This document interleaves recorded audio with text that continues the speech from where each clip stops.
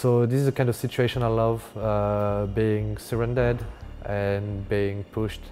So this is against EnVyUs. Here I was just behind body, he got a kill, so I tried to revenge as fast as possible.